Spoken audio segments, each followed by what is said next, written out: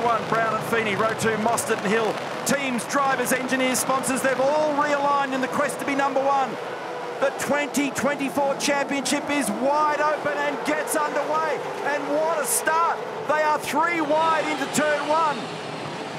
Brown has the ascendancy through the first turn. Mostert is making a big argument of it, and in the background, Wood's gone off and is out in the gravel and parked up and staying there. This will be a safety car. And Mostert got the best start by a mile. He had nowhere to go. He was jammed in behind the 2 Red Bull Camaros. He got a brilliant start but had nowhere to go. So they've gone full course yellow. Here's what happened off the start. So watch the second row of the grid in the white car. Chaz Mostert makes a great conversion, but Mark picked up on the fact there was nowhere to go. And that was really a break for Cam Hill on the outside. Brown was looking pretty strong here through the first corner, but Chaz ended up in the wrong position on the run up towards turn 2. Now on board now with Ryan Wood. So he made a reasonable start. A lot of wheel spin.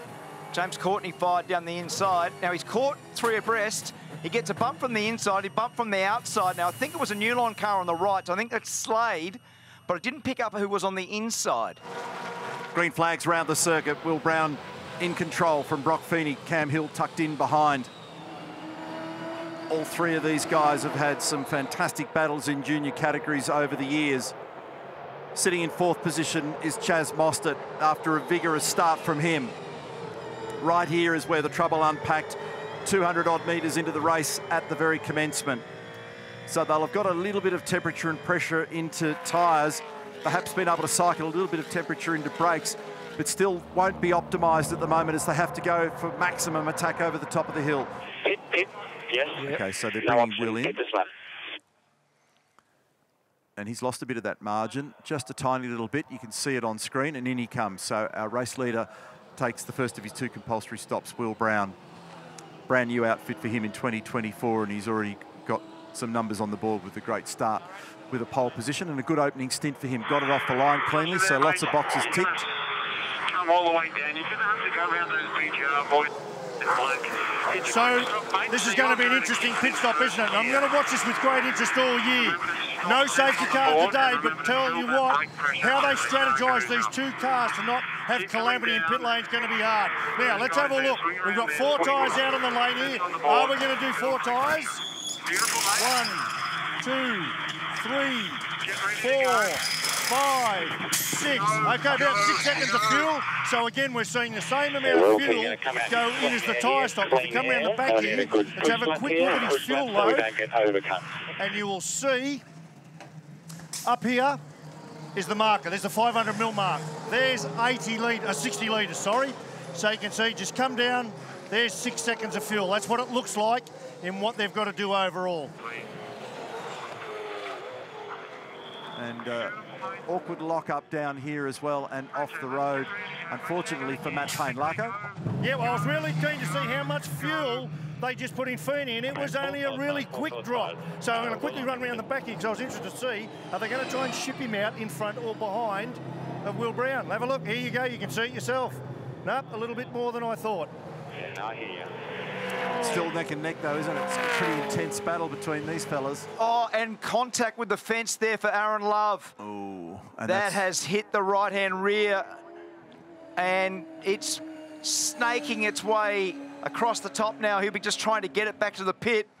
But this could be a safety car depending upon whether he can get it back or not. This will serve the whole, this will be the whole field. And you can see them laying up. But then, now the challenge here though, if we do end up with a full course yellow or some form of safety car intervention, how do they react? Well, they're reacting straight away with Will Brown. They're taking it right now. That's clever, straight away. So they needed to separate those 2, so in order not to penalise the other. Oh, and he's just able to manage control of this car at the moment. So Tim Blanchard, the Blanchard Racing Team, he and his dad John have invested heavily. They've got more than 800 people in that family-owned business. They've gone to 2 cars this year. Will Brown is in. Hazelwood's in. Heimgartner's in.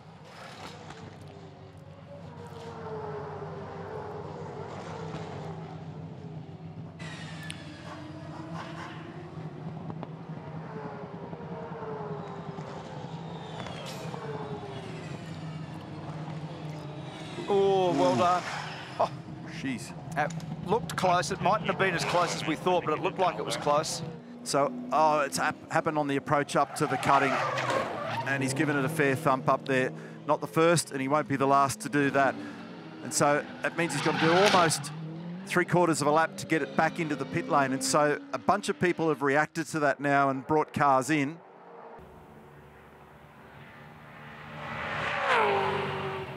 Feeney's got 27 seconds over Percat at the moment. Will Brown's up into 3rd spot, and then it's Chaz Mostert, Cam Waters, Richie Stanaway. Now there's a mix and match of 1 and 2 stops in all that. So Brock's yet to take his final stop. Nick Percat hasn't taken his final stop, and we're about to tick the box now for the race leader for Brock. So in and done with 12 remaining. And remember that Percat ran much, much longer and has a fresher tyre, and he's been making some benefit from that. You can see it's a clear run into the pit box currently, mate, so do not come across We're going too early. back up to the other end of the racetrack here at Forest Elbow to see where Will Brown is and how he's progressing and how it references this car on the left.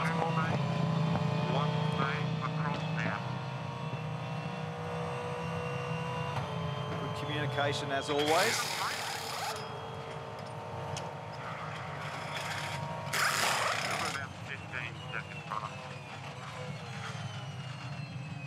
So,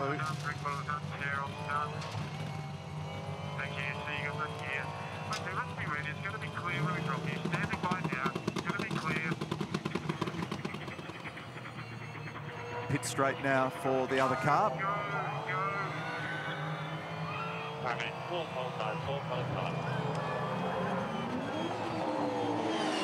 Not much in it, and which is exactly what we expected. So Feeney in front of Brown, but with a cold tyre. Will Brown with his head down, fully motivated. Maximum attack for him, qualifying spec. And he's just done a very quick time. In fact, so's Mostert. Mostert's gone quick over the top of the hill again. That's been the pattern of the day. What's he done? A 2-minute 8.3. Feeney's got the 8.2 against his name. So this is going to be interesting because the next half a lap, this margin will continue to crush down a little bit. Cam Waters just talked about a tyre coming off. So has that come off the rim? Yep. Oh, well, actually, that's it's a wheel. It's a full wheel off. Yeah. Okay. Now, so this might serve Mostert well. If this ends up rolling into a spot where the safety car is deployed, then that parks Mostert right behind those cars in front, and he went faster again. 8.07 on the last lap. This is turn 2, so it's making its way backwards from turn 3 cutting area and hopefully out of harm's way. There's 20 kilos rolling down the road there, and there are cars coming. So they'll be on the radios to the drivers because you do not want to wear this. Remember what happened to Lowndes a few years ago. Now it's online. Oh, nice job. work. Nice work, Chazzy. But there's still more to come. So hopefully this thing just ends up in the, and there's radios alive everywhere. And dangerous, awkward situation here. So long as it stays on the outside of the road and everybody's aware, but you just never know where it's going to bounce. So has it now stopped? No. Oh, my goodness. This is not good. This is not where you want it. Full course yellow. Well, they had no choice. No. Unfortunately, the damn thing's just stopped there. I thought it was on its way back to the pit garage. But they've gone full course yellow. So here's the replay of what's happened. And yeah, left front, it's just parted company halfway up to turn 3. And I reckon I've just picked him up on the radio in the cutting.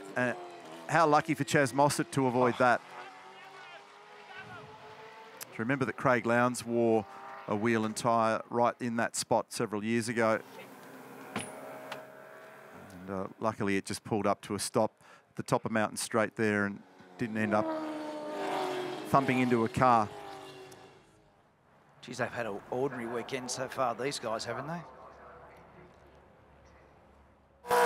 So I just heard Aaron Love apologise to the team, and now I know why. No, it's done. I'm so sorry. Fuck, I owe you guys the world. I'm so sorry. What do they do in race control? How are they going to manage it now? What impact is it going to have at the sharp end of this motor race? Aaron Love is parked up at the top of the hill in an awkward spot. That's a cool shot to give you an idea of what it all looks like on the surface of the road. Oh my goodness, on the run to turn 1, we're going to compress this field. Here's what's happened to Aaron again. Unfortunately, whacking the wall so significantly this time that he didn't get away with it. Wow. And that has claimed some pretty big names over the years. I can recall Larry Perkins, I can recall Jamie Whincup, I can recall James Courtney, Peter Brock. There's been a number of people that have been caught in that location.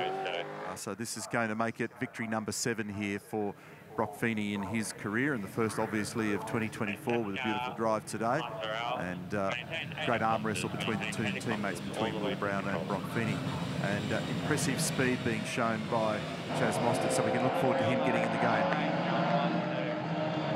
Checkered flag, job done. Red Bull Ampol Racing for Brock Feeney and for Will Brown. Anticlimactic conclusion to that one, unfortunately, in safety car conditions. Let's have a look at our race results now for our first event of the championship season. Event 1, Repco Supercars Championship. Thrifty Bathurst 500.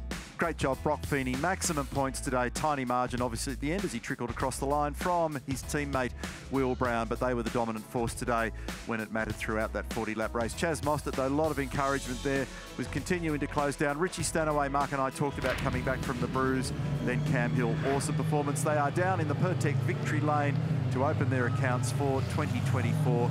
And pretty relaxed. Brock Feeney just climbs out of the car.